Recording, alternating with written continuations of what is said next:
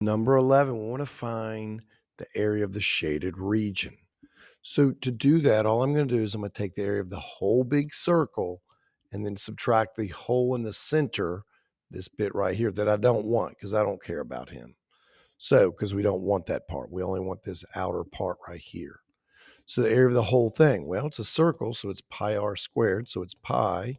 Well, what is the distance from here all the way out? 10, so it's 10 squared. We're going to be subtracting the hole, which again, this hole right here in the center that we don't care about, that doesn't have any of the area we want.